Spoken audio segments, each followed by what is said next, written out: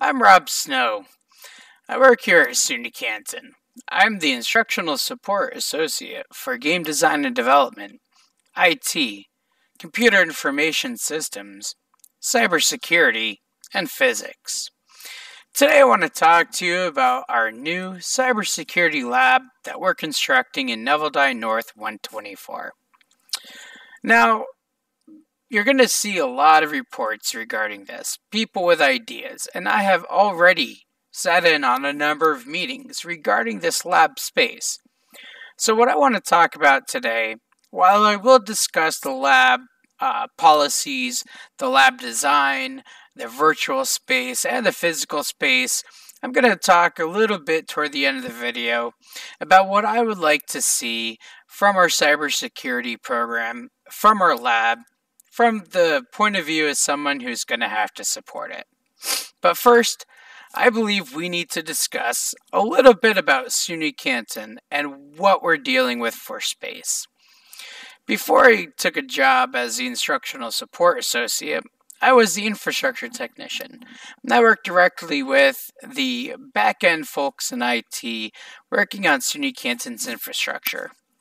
This is going to be very important to understand as we start to discuss more about cybersecurity and some of the considerations and concerns that the folks in IT have for our new space. SUNY Canton is a Class B network. And at the very middle of our network is a core. And that core goes out to the world, right?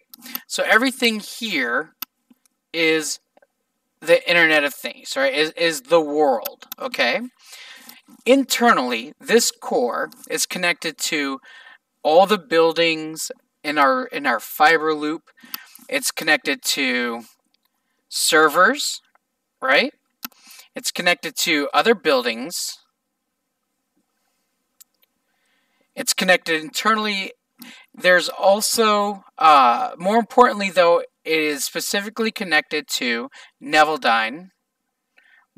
the building. In Neville, the building is split up into two parts. You have Neville North and Neville South. We're going to talk about Neville North because that is where the actual lab is going to be. In Neville North, there's a closet in room 117, which is between the classroom in 115 and the digital studio in 119. And in that closet are two switch stacks. Each of them have 4 switches. Having worked on those switches, I can personally tell you that things are not very well organized there. Some organizations might take entire blocks of ports on a switch and designate those ports for rooms in particular. Here at SUNY Canton, we don't do that. So when we talk about Neville and the network here, from Neville North, you have individual PC connections as opposed to room connections. This is really important to understand when we're talking about the laboratory space that we're going to be constructing that could possibly leak malicious software out into our network. That's the hardware infrastructure for SUNY Canton. You have each individual PC going back to a switch stack controlling a building, which is routed through a building router to the core. And there are some protection measures in between, firewalls, programs that's looking for anything malicious, but nothing too serious. Software-wise, everything is in an Active Directory domain. This is a very popular service, and the way things are organized in Active Directory is you have groups.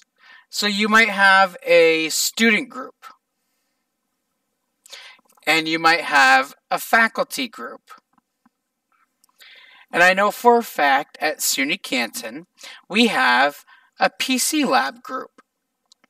So all labs on campus, all lab computers on campus, are in one Active Directory group.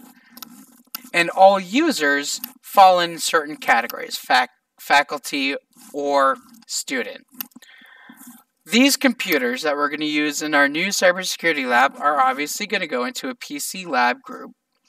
And that group governs all PC labs on campus. So we're talking about South 117, South 119, North 128. North 119 is considered a PC lab for this. So all of those machines are tied together in the same Active Directory subgroup. Also, structurally for our Class B network, those machines are all tied into the same subnet. So they're all communicating in the same group of computers. So they're all talking at, forgive me, it's 137.37. I don't remember the particular subnet, but it's got its own section on the network for PC labs. So why is all this important to know? Well, what we're looking at doing here at SUNY Canton in Neville-Dine North 124 is building a cybersecurity lab that's going to invite people in to handle malicious code, to experiment with computers, and this code, these computers could possibly leak out into the greater network. So if we're working on a PC in Neville-Dine North that's on switch stack 2, switch 3, port 12, and this computer happens to be the machine that I'm working on, and if this machine is fully connected to the network, just like everything else is, and I'm experimenting with a particularly nasty self-replicating worm that will replicate itself throughout a network, and it happens to get past the protections we have. Remember, the protections are generally found here, not necessarily here, and not here. This is a direct connection to these switches.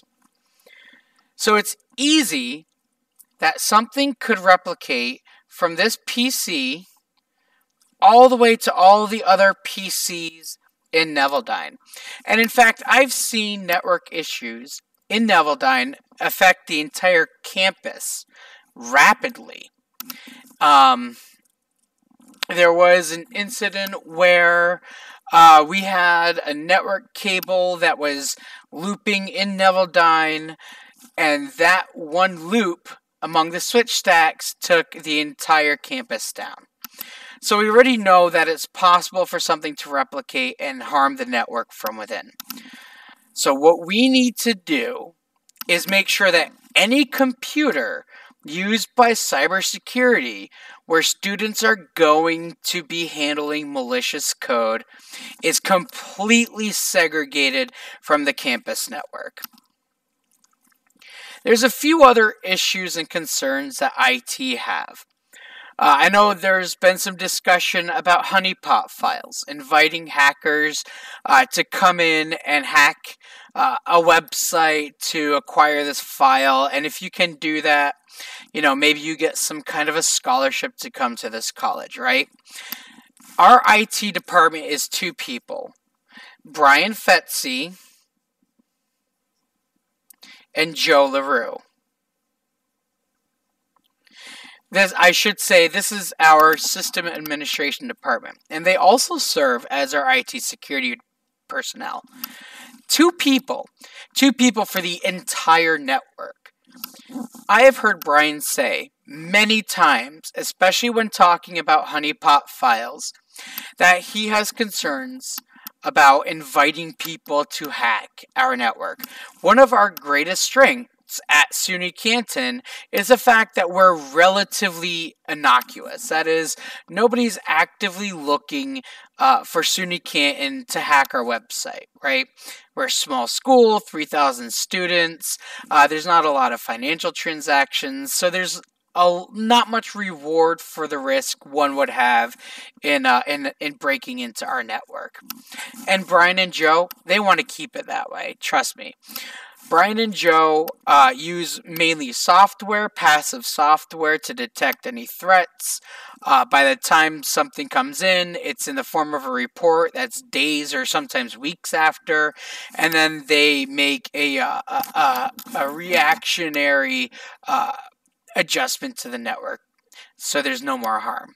So again, we're talking about introducing threats from within from our students, and inviting threats from outside, from potential students, or even people who just want to show off, right? So we're talking about a lot of threat to a network that's already under secure, you could say. Something that a skilled expert could easily break through. Now, I want to talk a little bit about, now that you understand what we're doing, what we have to work with, I want to talk a little bit about what we want the cybersecurity program to be able to do. So in cyber, and at SUNY Canton as a whole, we want people to have hands-on experience, right? This is what sets SUNY Canton aside from, say, SUNY Poly or Albany, who has a cybersecurity program. I'm sorry, I misspoke. SUNY Plattsburgh, who has a cybersecurity program. A lot of those schools focus on the theory, on the computer science side.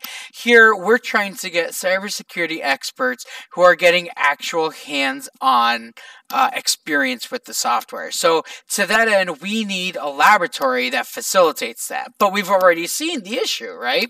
We can't have a lab that's going to put all of this at risk, because that would be bad. So, how do we make a program that focuses on hands-on, real-world experience, but does not put the lab at risk? Well, there's really two options, and both involve quarantining that space entirely.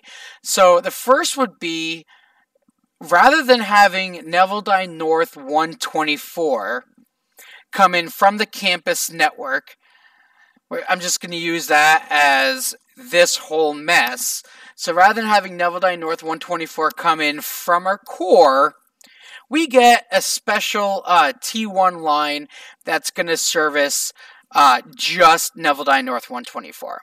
So this is a line coming in from Spectrum. It's demarked somewhere at Neville Dye North 124. When we run cabling, it goes to a switch that's in that room and then out. That's probably the easiest way for us to handle this, but it leads to some concerns and issues. First and foremost, this room, NN 124, would not be on the network, right? So if you're teaching and you need to access some files, you can't do that from a computer in NN 124 unless there was a specially designated computer. But then you couldn't show, you'd have to have a different computer to show what you're teaching in the lab, right? Because again, you don't want to be introducing malicious software to our campus network. So one solution is a T1. Now, working at SUNY Canton, listen, this is a state school. It's not exactly the wealthiest school.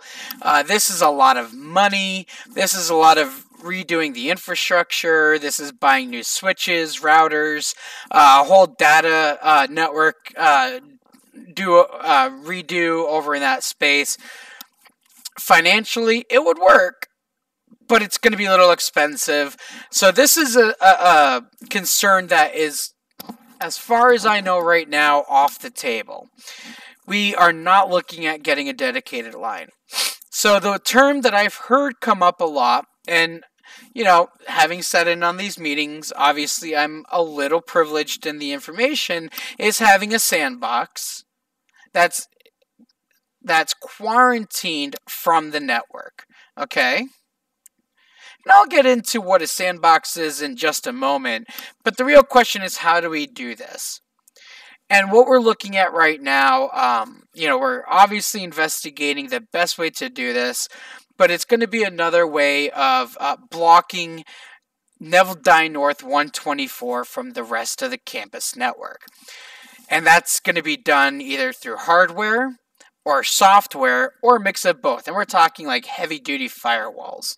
So you would have campus network and then 124, Neville Dine, Nev building, right? You would have security, so firewalls, and then you would have 124. And this would be able to protect most of what's going on out here from this room, but not all, because there's additional concerns. Now, at the beginning of the video, I mentioned that I'd be talking about the lab design and the lab policy. And I know we want to talk about it virtually a little bit, so I'm going to go into that real quick. So we're talking about a sandbox, and when you get the idea of a sandbox, this is a space that people can play in. And there's no rules or guidelines for how you're going to play, right? You just you experience it. Things are given to you. You craft it how you want. So going away from this physical, security, firewalls, Neville Dine building to the network, we also can create a virtual space.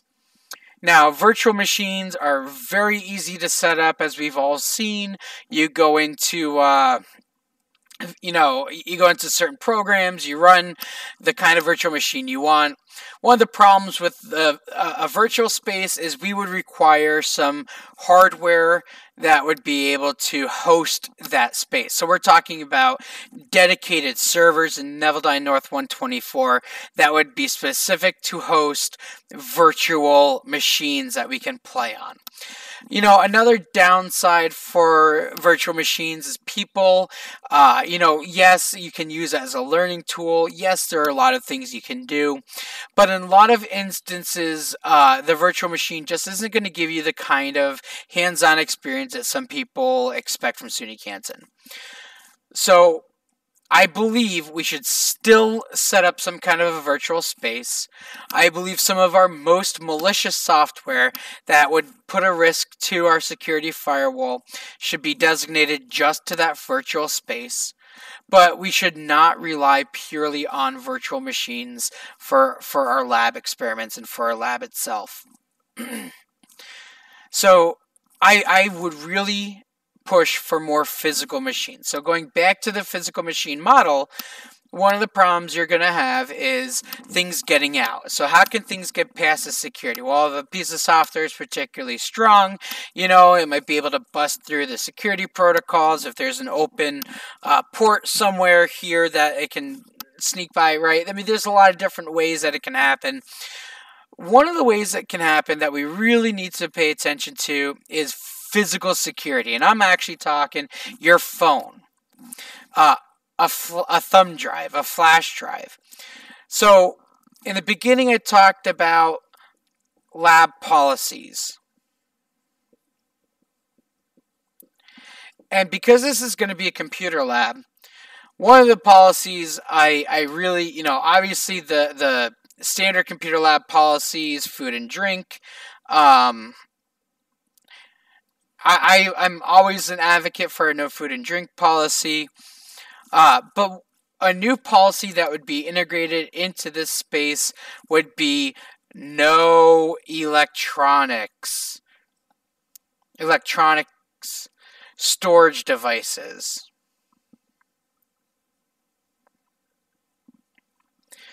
So when we're talking about designing the lab, we're going to have to take into consideration where are students going to put their storage devices when they enter the room. If you know Neville Dine North 124, currently the room looks like this. Okay, it's got a long hallway. Professor Wong's office is here, and Professor Rashid's office is here. So those spaces are out of the equation for the renovation. This is not a very wide hallway, but I still believe we can get some kind of a thin shelving on one side or the other, where students would be required to place their cell phones and any other storage devices. I would almost go so far as to say that all phones off. Because as we all know, a phone that's locked is still sending and receiving messages. Off, or at least airplane mode, right?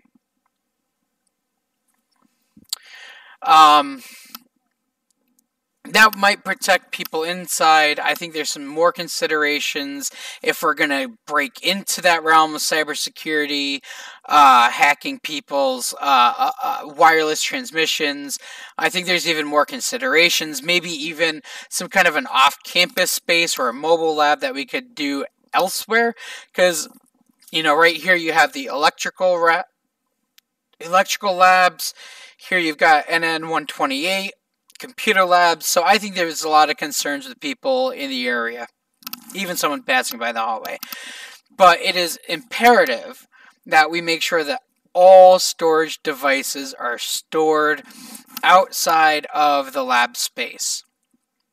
So what else do we need in the lab? Now, from Survey of Cybersecurity, we've learned that cybersecurity involves a lot of networking, right? So even though we are not going to have access to this network, and we're not going to have access to that infrastructure, we need to build some kind of an infrastructure internally so our students can utilize it.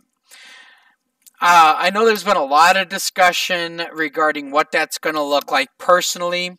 One of the ideas that I've really liked and I think is a great notion is a setup sort of like Neville Dine North 128, where you've got banks of computers, right? These are your workstations, maybe 6 or 8 at each lab bench, and then at the end of the bench you have a switch and a router that's specific for that bench. A switch and a router, switch and router. And these devices are all going to go to a central switch and router. This will allow students at these benches, this will allow them to sort of simulate a hack on each other, right?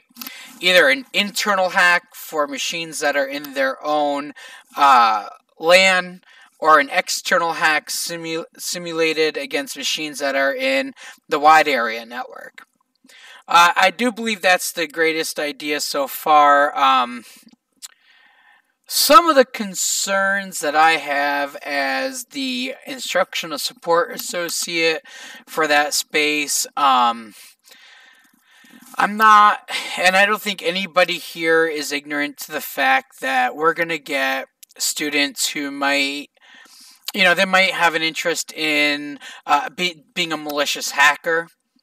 I think that there needs to be some kind of a safeguard from allowing anything worked on in here from leaving the room entirely.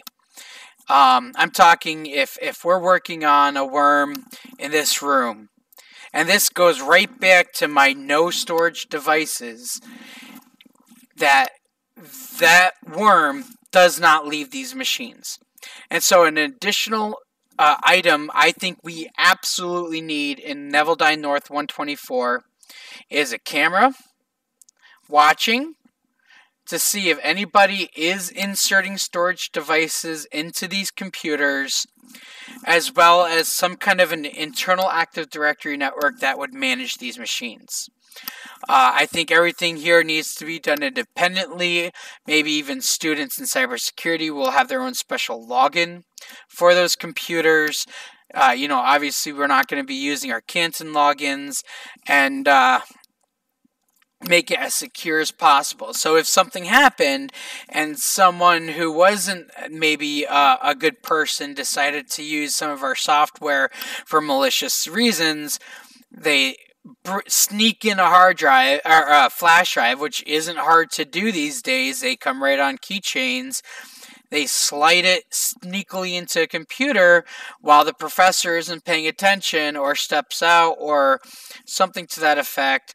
Quickly put it onto their drive. Now they've got something that's dangerous to the outside world.